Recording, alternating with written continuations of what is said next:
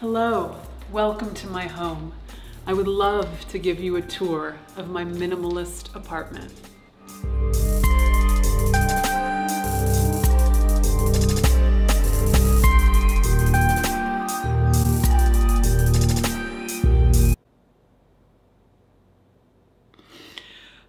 I owe a deep apology to all of my fans who may feel betrayed by my actions.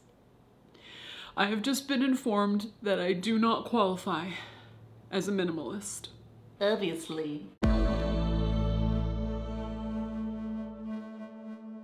Here's my problem. I find myself deeply attracted to minimalism. The idea that by owning fewer possessions, you can be hyper-intentional about everything you do own.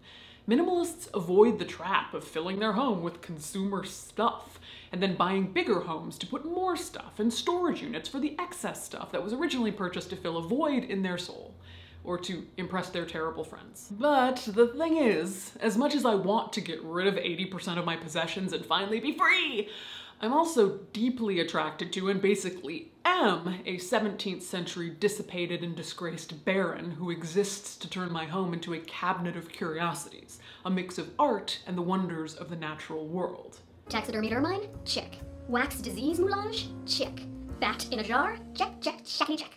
So how do I reconcile those two parts of myself? Here's the secret. Both projects, minimalism and this particular type of collecting, are, in their way, journeys to death acceptance and death positivity.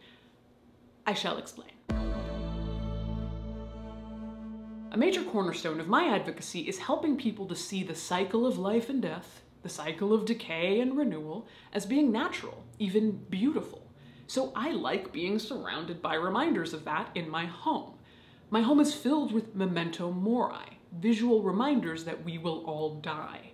And the resurgence of popularity of Wunderkammer, these private cabinets of curiosity, I think is motivated by a desire to be confronted in our daily lives by the things we've become most distanced from as a society. And it's just pretty, I like these things, haters.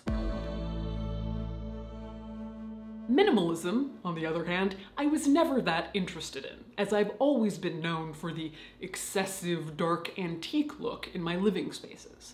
But probably about 6 years ago, I had a revelation, which was what would happen if my home burnt down? Now, this doesn't sound that revelatory, but it set off a chain of thoughts that made me understand I was way too attached to my things, that I could not even conceive of them going away, and I had let them come to define me. To face this fear and to start letting things go, I became a very early acolyte of Marie Kondo, and to this day, I will not accept an unkind word about her. I love her so much. What I think she recognized is quite important, which is that many of us humans develop an anthropomorphic relationship with our things. Items in my home have feelings and a personality and guilt associated with them. So letting go or giving them away is like a little death. Did you ever notice that when they interview the hoarders on the TV show Hoarders, the pathological hoarding always started after a particularly painful death or loss?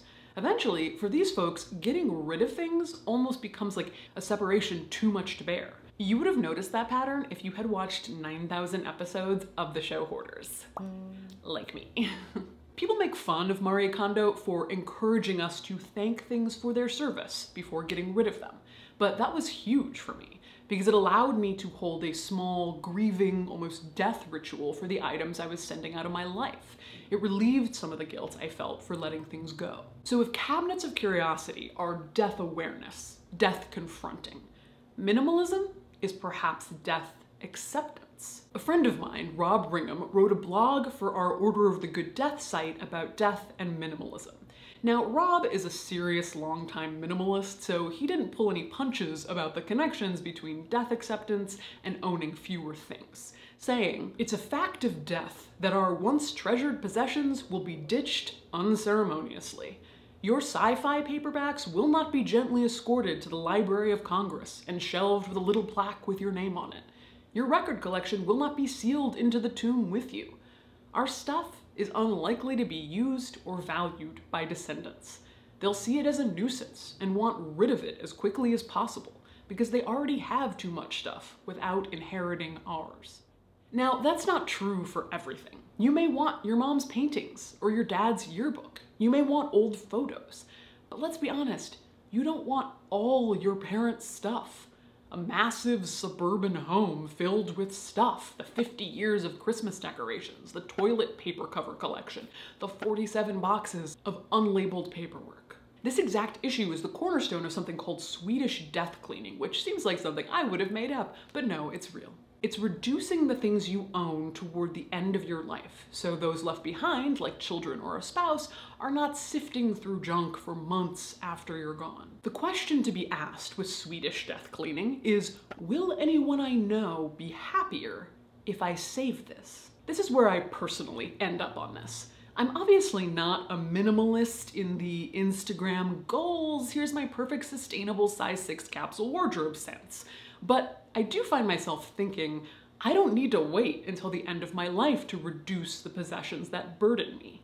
That plant over there doesn't burden me. Shantae, you stay. But there are possessions like paperwork and clothes and 17 bath towels that I've accumulated as if I'm going to live forever that are a mental burden. Like, hi, I'm your dust-covered roommate that never leaves, and I don't need them. I've done 3 major condo-like purges in the last 6 years, the most recent being a few weeks ago.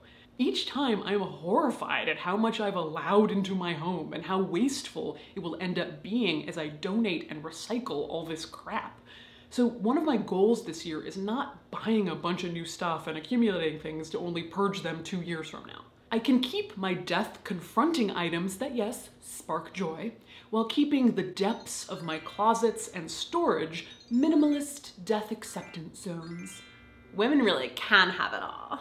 What is that balance for you? Have you found it for yourself? Also, tell me the books and videos and content you found on both ends of the spectrum.